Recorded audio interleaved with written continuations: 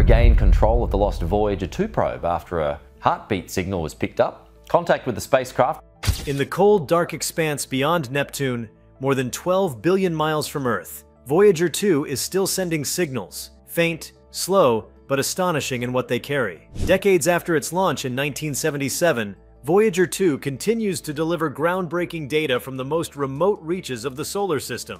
And now, as it crosses into the uncharted boundary between the solar system and interstellar space, it has detected something that has electrified astrophysicists and planetary scientists across the globe. The spacecraft has picked up an unexpected shift in plasma density, electromagnetic waves, and energetic particles that suggest it is experiencing the edge of the sun's influence in a way no human-made object has ever directly measured before. Before we start, smash the like and subscribe buttons for more updates. This boundary, known as the heliopause, marks the point where the solar wind, charged particles streaming out from the sun, can no longer push against the opposing pressure of the interstellar medium. Voyager 2, following its own trajectory distinct from its twin Voyager 1, approached this boundary from a different region of the heliosphere, revealing new and unexpected variations in its structure. What Voyager 2 detected wasn't just a simple change in environment, it was a turbulent, transitional zone far more complex than scientists previously imagined. The spacecraft's plasma wave instrument picked up a dramatic rise in plasma density, an indicator that it had crossed into a region dominated by interstellar material rather than solar emissions. This rise didn't occur in a gradual slope as some had predicted,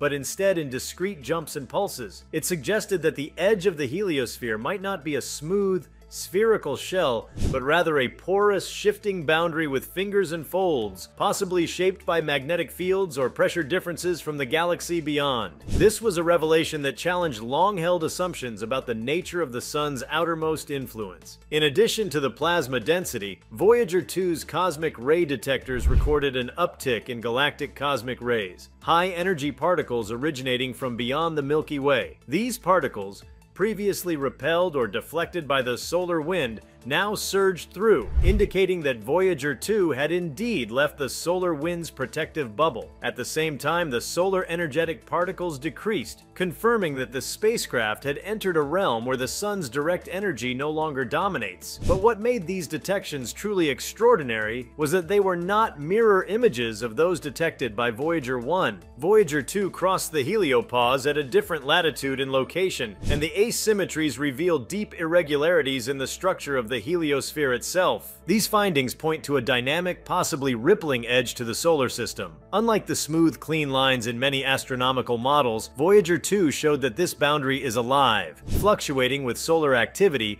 bent and twisted by interstellar magnetic forces. One of the most puzzling aspects detected was the presence of magnetic field lines that didn't align cleanly with either the solar or interstellar directions. This suggested a tangled interaction between the sun's magnetic field and that of the galaxy, a chaotic magnetic braid rather than a neat handshake. These braided fields may trap energetic particles or funnel them in unpredictable ways, potentially affecting not just spacecraft but future interstellar probes. Voyager 2 also recorded a sharp change in temperature and particle composition. The plasma it encountered beyond the heliopause was cooler and denser, but surprisingly more organized than expected. But Voyager 2 found streams of plasma that, while denser, flowed in smoother and more coherent patterns. This points to a more structured interstellar medium than many had anticipated. Such structure could have profound implications for understanding how solar systems like ours interact with the broader galactic environment. Perhaps even more tantalizing was the spacecraft's detection of anomalous low-frequency radio waves emanating from beyond the heliopause. These signals are not well understood, but they hint at processes occurring in the vast void between stars,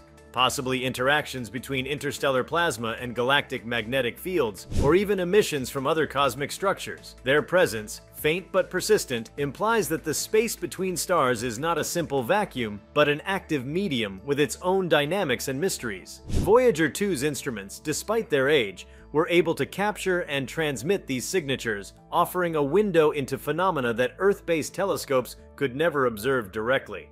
The consequences of these discoveries are enormous. For one, they reshape our understanding of the heliosphere itself. The solar wind, far from creating a neat bubble-like shield, appears to carve out a distorted, shifting envelope whose shape and structure are determined not only by solar activity, but also by the pressures and fields of the interstellar medium. This means that the Sun's influence does not end uniformly in all directions. It is buffeted, compressed, and reshaped by the galaxy. This has implications for how cosmic rays enter the solar system, for the protection offered to planets like Earth, and even for the conditions faced by future space travelers venturing beyond the outer planets. The nature of this boundary region may also help explain certain astronomical phenomena observed in other star systems. Many stars appear to have surrounding clouds or zones where their stellar winds interact with the interstellar medium. Understanding the heliopause helps us decode similar boundaries around other stars. If our heliosphere is lopsided and turbulent, perhaps theirs are too, changing over time with the star's activity cycles and altering the cosmic ray exposure of any orbiting planets. In essence,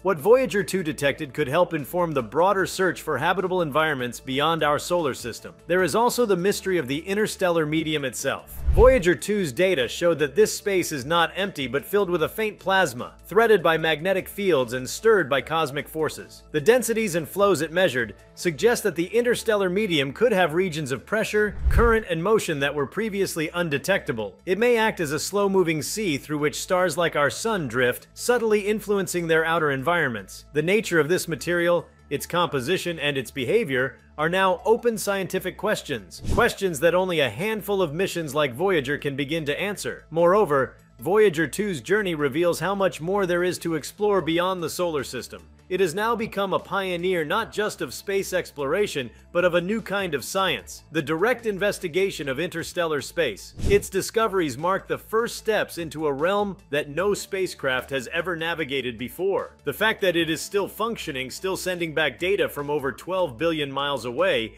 makes its observations all the more remarkable. With every signal, it stretches the limits of what humanity can perceive and understand, reaching into regions that were once purely theoretical. As Voyager 2 continues to travel outward, it will offer further insights into how the Sun's influence fades and how the galaxy's own forces rise to dominance. The subtle changes it detects in particle flows, field strength, and radiation can help build a map of the boundary between stellar systems and the galactic environment. These measurements will also help refine future missions intended to explore the interstellar medium more thoroughly, potentially leading to new spacecraft designed specifically for this vast, mysterious realm. But perhaps the most profound implication of Voyager 2's detection lies in what it tells us about the limits of our knowledge. For decades, scientists debated the nature of the heliopause, its location, its structure, its behavior. And yet, it took a 40-year-old spacecraft built with 1970s technology to pierce the darkness and provide the first clear in situ data. This is a humbling reminder that while theoretical models and simulations are invaluable, there is no substitute for direct observation. Voyager 2 has shown that the edge of the solar system is not a fixed boundary,